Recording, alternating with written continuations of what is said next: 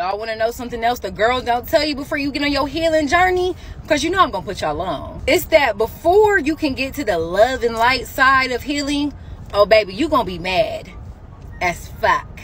Yeah, you're going to be mad and you're definitely going to grieve. So if you are in that stage where you feeling sad and you just feeling down in the dumps, don't stress, because that is normal.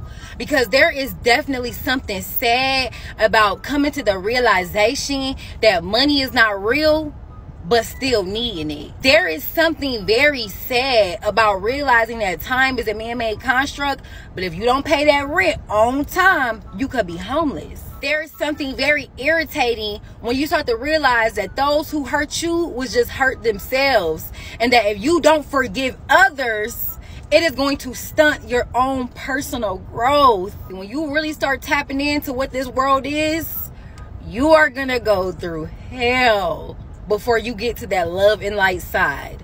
And while ignorance is bliss, baby, knowledge is power. So push through.